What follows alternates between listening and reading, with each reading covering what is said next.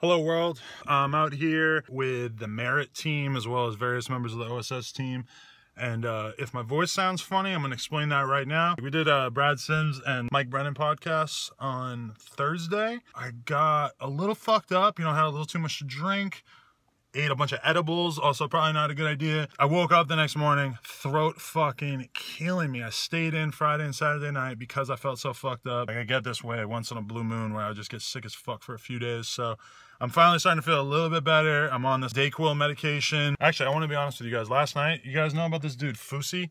He's got like a personal channel with like 2 million subscribers where he basically just like lives his life and does a vlog every day. And I always knew about him. But last night, I did the thing where I like sat on YouTube for like hours watching his daily vlogs. Casey Neistat's always been like my favorite vlogger, dude, for like the past few months. But I was watching this Fusi dude, and it's like, it's so different. He really shows his depression. He shows how bipolar he is. He shows how fucked up he is, really. And I just found that kind of like inspiring, because when you watch Casey's vlogs, he's very like, everything seems like it's going well for him. Even when things don't go bad, he handles it very well. And that's dope to me. It's very like inspirational. Casey Neistat's vlogs are very motivational, because it's like, oh, he's got a great career. He's got his family. He's making all these videos. He's doing great for himself. It's very inspirational, but at the same time, it's kind of not relatable, because it's like, wow, this guy has it together so well that I can't even imagine anything going badly for him. Like, it seems like he can just handle every situation. It was cool watching the Fusi dude last night, even though, I mean, I'm gonna be honest with you, it's like, he's kind of a cunt. He's kind of a douchebag, to be totally honest with you. Like, I mean, I fucks with him. I respect him. But at the same time, like, the way he acts is just kind of like, damn, this is not my type of dude. But I really just respect the fact that he was willing to put himself out there with the depression and everything. Because it's like, honestly, it's been so long for me since I've been depressed. It's been so long for me since I've really been in a bad place mentally. It's kind of hard for me to even remember what it was like being in that position and like being depressed and stuff. But I mean, I've been there. I think the reason why Fusi, the reason why Casey Neistat, the reason why Roman Atwood, like, that they do so good is because they fucking do a video every single day. And to be honest, like, with running all these businesses and everything, I just don't feel ready to do a video every day. Like, YouTube is just extended social media. It's just like a longer version of it, because everybody feels comfortable writing a tweet that says something revealing about their life, whether it's like, oh, here's something that I've been working on, or whether it's like, I'm having a shitty day. Like, nobody really, like, most people feel all right about tweeting something like that or putting that kind of thing on Facebook or whatever. Those are little micro social media segments. But then if you look at YouTube, like with Casey Neistat, he's basically taking like what would normally be just a tweet, he's taking it and extending it and showing his whole day. Or like a lot of vloggers, like, their vlogs aren't so, they're just an idea. Like, to me, it's like, I should be able to have one little observation throughout the day and just turn that into the daily video. I don't really necessarily want to make vlogs where I document my entire day every day, but I want to make vlogs where I take one little segment of the day and just talk about it. Like, for instance, like, I think that when I get a guest on the podcast, I can talk about it beforehand, talk about like what I think it's going to be like, then do the interview, and then talk a little bit about what the interview was like afterwards, talk about like what I thought of the guest, what stuff like that.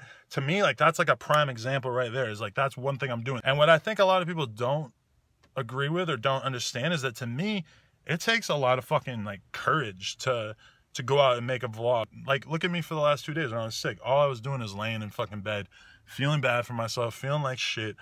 I couldn't have vlogged if I fucking wanted to. I know I've been going so hard with the podcast, and I really do believe in the podcast, and I really want to keep like chasing that and just doing as many as I can and stuff. And I definitely still am trying to keep up with like doing at least 2 a week. But I also just want to start doing more vlogs where I can just talk about what I'm actually going through in terms of starting No Jumper and building No Jumper up, and what it's like seeing the social media stats and the views and everything get ramped up. Like, I want to be able to share some of my happiness that I'm having about the success of my podcast, as well as some of the self-doubt and some of the like loathing and some of the nervousness that comes with it, where it's like, when you have all these highs, when you like are dropping podcasts quite frequently that are doing like extremely good numbers, especially like right now, after I've been dropping like for the past 2 weeks, 3 weeks, pretty much just like non-stop, like hammer episodes that are just like doing numbers, building up the following like crazy, letting a shitload of people know about it. But it's like, it's very one-sided if I just act like my whole life is just, oh, success, and like I'm just doing well for myself and everything. Because the truth is that even though I'm experiencing some success with my podcast now, it's like I had you know, years before this in which I wanted to do it, that I didn't do it, and that I was procrastinating, and that I was, you know, fucked up in the head, not wanting to like take that step of like introducing myself to the world. And like, to me, there's a certain level to which doing a podcast is like just sharing your life with the world and just being completely open with the world. And that to me is something that I really, really admire and look up to. So even like the Fousey shit that I was watching last night, it's like, I don't really like relate to him directly about everything, but I do look at him and I'm like, you're giving a lot of yourself to the world. You're taking the rewards with it. And I respect the fuck out of that. So that's what I'm trying to do. Even when it's like long rambling spiels like this, I'm trying to like actually get into the vlogging habit more. So whether you like this one or not, hey, it's my attempt at vlogging. Maybe I'll think of something else to talk about later. That's what I'm going to keep trying to train my brain to do, is just like think of that one good topic to talk about, whether it's something inspirational, whether it's kind of like a review. I just want to like, you know, I just want to do something. I just want to do something every day and just keep going with that habit. So, hey.